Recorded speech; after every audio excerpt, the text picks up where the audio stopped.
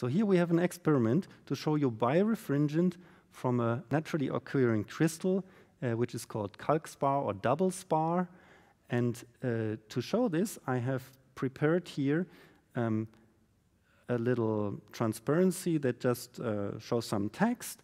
And it is not polarized, the light now, so we've removed the polarizer.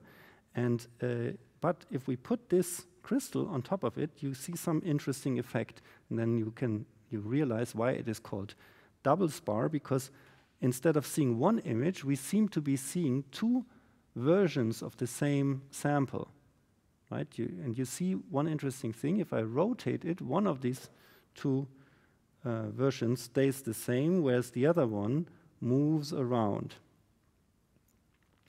So now what you find out is that this is actually caused by splitting the polarization. It has basically different refractive indices for different orientations of the electric field. And you can see this nicely. If I put in an analyzer, even though there is no polarizer here, these two images are polarized that are emitted from the calcspar or DoubleSpar, sorry. So you see here in this orientation we see one of the two images and the other one we see here. And one of the rays is called the ordinary ray and the other one is called the extraordinary ray.